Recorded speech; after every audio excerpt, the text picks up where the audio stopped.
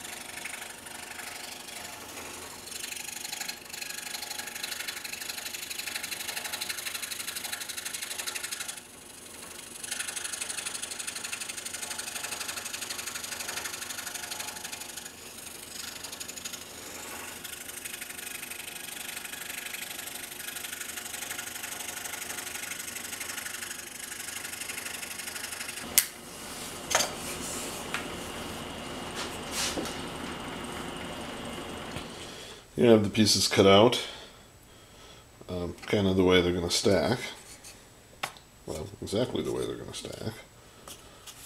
That'll make the displacer. Just wanted to take a second to talk a little bit about, my previous displacers, like in the Phoenix engine here, are all basically hollow paper displacers. One of the things I'm trying to achieve a little bit here is making it so that the air cannot freely move from inside and outside the internal portion of the displacer, where the paper ones aren't rigid.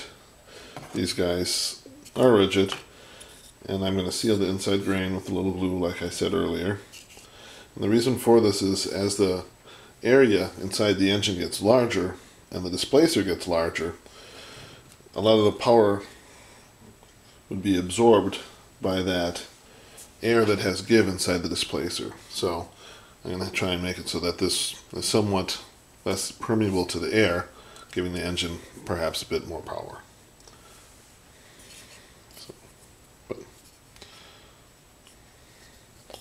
Basically I have some watered down glue. I'm just going to brush it on the inside to seal the grain.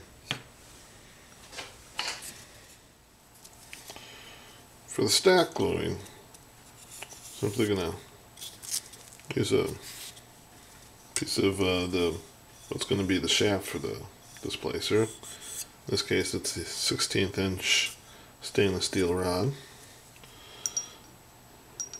A little less thin glue. I'm just going to put that on here. Okay, the watered down glue did not end up working very well for putting the layers together. So we're just going to go with real glue for a real gluing job.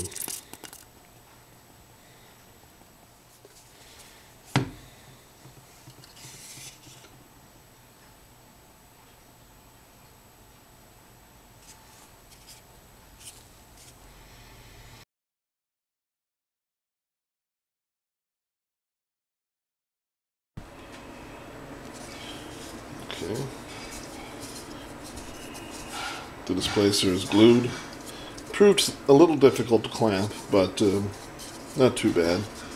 I'm going to kind of go around, even things out a bit, and take off the glue with a razor blade.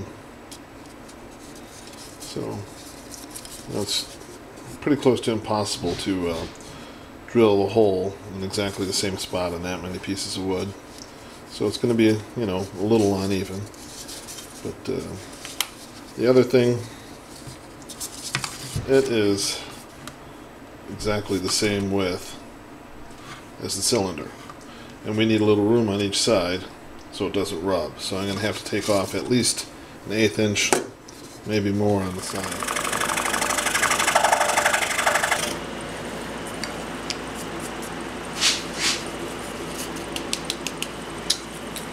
Enough. Okay. Before I finish up by painting the displacer, I'm just going to test it out, making sure it spins freely inside the chamber. I may yet attach counterweight directly in the middle on the inside of the displacer. I haven't decided yet. I'm a little close on one side, so I might do a little more sanding on the outside. I don't want it catching once it's all together. Put a layer of paint on there and stuff, and it'll be a little wider. I spray painted the finished displacer, and after sanding it, of course, and stuff, and basically kind of just rotated it over a hot plate, turned a little too high, of course, to burn the paint a little bit, because once it's in the displacer, when it gets real hot, you know, the first time you run anything like this, where I've used so many different paints and glues and stuff, they produce a lot of smoke and they gum up the engine pretty bad. So I'm going to try and heat things up and stuff a bit before I put it together, so I don't have to pull it apart and clean it so many times.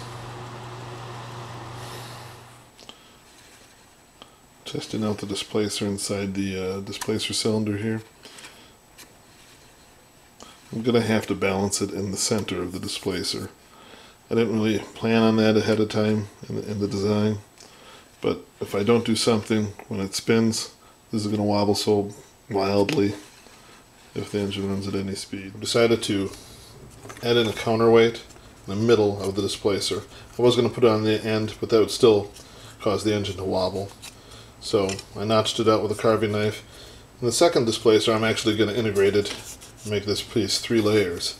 But for this piece, I'm just using a piece of oak with some screws and nuts on it.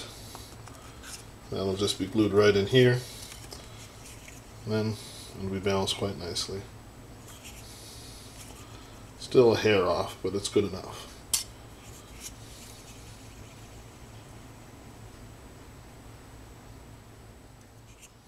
Just a little bend.